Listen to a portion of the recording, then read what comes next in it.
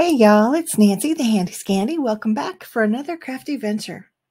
Today I am going to be playing with this beautiful Kaleidacolor ink pad.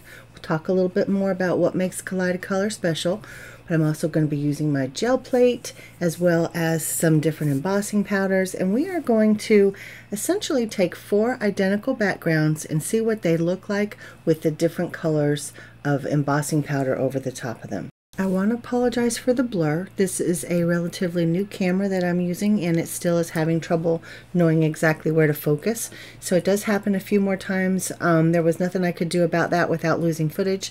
So I do apologize and ask that you forgive me, but we're going to go ahead and move on. So this Kaleidacolor ink pad is so unique. I have several. I apologize that this one is so messy and dirty. It's mine. It's from my stash. I've had it over 20 years. Now you can re-ink these individual pads because that's what it's made up of, 5 individual ink pads. I have never re-inked mine, and it's still going strong. Now it may not look like it's going strong because it's taking so many layers to add color to that brayer cardstock, but that's just the way brayering works, really, to a large degree, at least in my experience. But anyway, let me just tell you that it's a wonderful ink pad. You can pull it apart to use those ink pads as individual ink pads because there's a variety of different color combinations. I'm using the Autumn Leaves, as you can see, and so I can use all 5 of those ink pads individually. And again, there are re-inkers, but I can also push them together and make one larger ink pad that's a beautiful gradient. And we're all about the gradient, we're all about the ombre, and this is perfect. It's absolutely perfect for some of those unique colors and combinations and backgrounds that we're trying to get. Now again, I'm using the Autumn Leaves. I also have the Spectrum. There are pretty much any color combo that you can think of, but if there's a color combo that is not available, you can make your own. There are uninked Kaleidacolor ink pads, and you can create your own color palette using re-inkers. It's absolutely amazing. So what we're doing today is taking 4 individual backgrounds that look identical.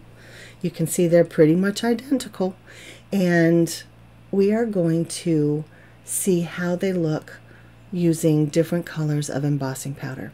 So my sweet friend and design team partner Allison Haikila told me how well the Kaleidacolor works on the gel plate, and she's absolutely right. I had to take her up on that suggestion, and I am not mad about it at all. You can see the beautiful gradient that we're getting, and all I'm doing, I have my ink pads separated. You see I'm pushing it together just to show you. You have to pull it apart for storage. Now, you can't have it closed with the ink pads pushed together. That's part of the special technology. But I have them separated, and I'm just tapping the ink pad down on my gel plate and just kind of moving it around. And then I brayer over it to make sure that it's all nice and spread out, nice and smooth. Those colors are a nice gradient.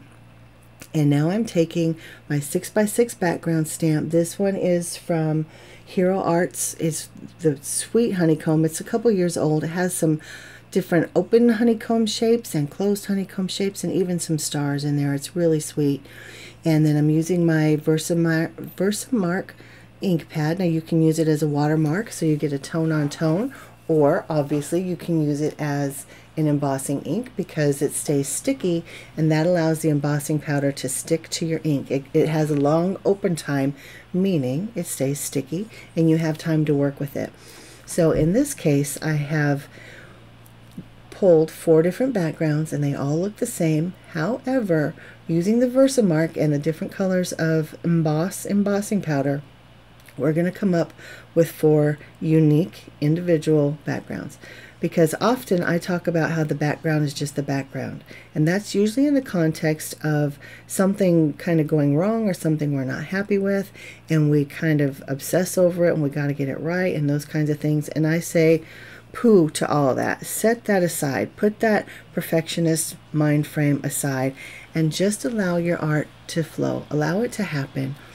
Embrace those what we would call imperfections, because again, the background, though lovely and beautiful and important, it is just the background. And once it's all put together, it's just going to be the background. It sets the stage, it's the base, it's the foundation, but it's not the whole thing.